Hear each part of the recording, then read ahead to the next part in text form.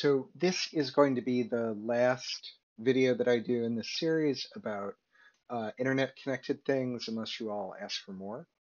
We're going to be using a service called If This Then That, IFTTT.com, and we're going to connect this with our Adafruit account, as well as, in this case, for me, I'm going to connect to my Google Assistant on my phone. So I'll say a command to my phone, and then that will set the brightness of these LEDs. It's a neat trick, but it's not the only thing you can do with this. If This Then That is a service that provides a whole bunch of different connections between a variety of services. So you can see it's got SMS, Dropbox, email, Google Drive, location, Slack, etc. So all these different things here, you could have like an Alexa app that then looks to change the color or brightness of the lights that you may have connected or something else, right? You could hook this up to Twitter, Facebook, Instagram, all sorts of things. And so it's not just a one-way street. It's not just sending things here. You could also, use some sort of sensor data or something to trigger some of these events. Also, this is just a fun example, I think. So once you'll need to register for an account here, and you're going to need to connect your whatever services you want to use through If This Then That. It's a secure service. They have been around for years, so you're giving them access and credentials to your things, but there's no danger of them sort of like taking it and running off and selling it to the highest bidder. Uh, they're well established and known, so don't think this is some sort of weird fly-by-night operation. Uh, so what we're going to do here is first, once we've signed in here, I'm going to authorize my Adafruit account to work with this If This Then That.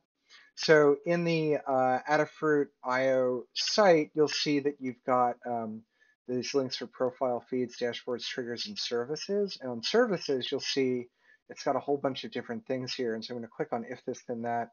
I'll say manage your connection. And then I'm going to click on this right here, and it'll take me to a page where I can say like connect, right? So you'll see this link is on If This Then That, so you could just go here directly, ifthisthenthat.com/Adafruit. You click on connect, and it takes me back to the Adafruit page, where it's then going to ask me to authorize use of these services. So instead of copying that API key, instead I'm just going to click on authorize here, and this will now link the two accounts together.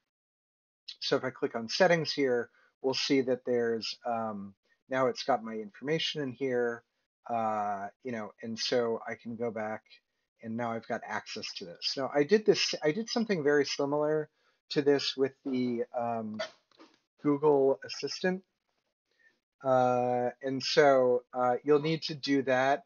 You can go into settings here and turn it on. You'll need to do that if you want to use this. You'll need to do it with any sort of service that you're looking to use here. So I'm going to go back here to this home page, and I'll show you how you go through and create a thing. They call it they call it an applet. And so in order to get to that, I clicked on the Explore button in the top right. Now I'm only doing this after I've connected all the different accounts that I want, right? So if you want to use Twitter or whatever, you'll need to make those connections too. So I'm going to click on this button right here to make my own applet from scratch. And you'll see it says if, and then this is grayed out, then that. So you click on this, and it'll give you a list of all the different services that they have. It's a ton, right?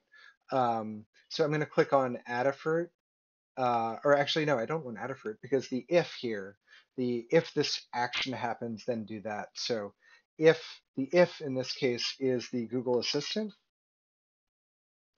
so it's got, these are some of the actions. So the triggers, right? Say a simple phrase, say a phrase with a number, say a phrase with a text ingredient, or say a phrase with both a number and a text ingredient, right? So I'm just going to say say a phrase with a number, Now I get to construct my own phrase here. So what do I want to say? Say set the LED brightness to, and then the way that I indicate that there's a variable in my speech in this is with a pound sign. Right? So the process will be, I'm going to call it to my phone, and then I'm going to say set the LED brightness to 255, right? And then it'll send, and it's that this trigger will then send it to Adafruit IO, and then the sketch that I was running previously will just pick it up and write that out to the LEDs. So I have got the option for saying it a different way. Um, Turn the LEDs to level pound sign. And there's other ways that you can do this too, but these are both sufficient. What I want this to say in response, so I can actually, you know, give it a say. This is exactly what I want it to reply with. So I'm going to just have it say, um, I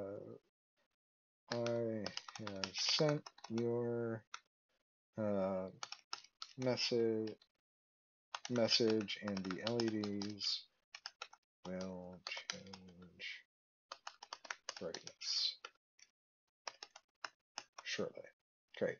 So this is my trigger. Now, so if, and then Google Assistant, that's the icon for the logo for Google Assistant, then that, and so this is the output here. So I'm going to click on Adafruit, and then it'll say send data. This is the only thing that they really have here. Send data to adafruit.io. So, and then it'll give a list of all your feed names. So if you've got more, I just have this one right now. If you had more, they would all show up in this dropdown. And then the data to save, right? And so they've got these things where you can add ingredients. So this is sort of like things that they know to expect. And you click on it, you'll see created at, so the time, or the number field, and it'll come from this, right? So it'll come from this say a phrase with a number. So any sort of trigger that you've already established will appear here. So I'm looking for a number field and just populates that, and we'll say create action. Wait for a moment. Okay, great. So now I can say finish, and you'll see this is a little thing. It says, if you say set the LED brightness to number, then send data to test data feed. Cool. So I'm going to say finish, and I've got this toggle right here where I can connect or disconnect it, right? So it's disconnecting. Okay, I don't want that. I actually want it to get connected because we're going to use this. I keep on clicking it because they've got this like stupid animation that makes me not know if it's actually doing something. Okay, here we go. So it's connecting. Everything's cool. So if I go back to my if this then that page, now I'll see this is sitting right at the top here. If I click on the Adafruit, we'll see that this right here, it says this is the recipe that I just made, right? So now with my phone, if I unlock this and I say, okay, Google, set the LED brightness to 255.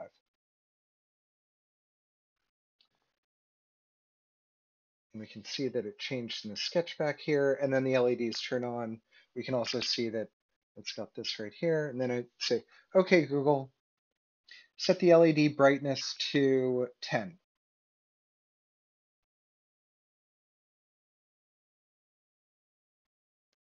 Oh, there we go. And one more time. Okay, Google, set the LED brightness to 0.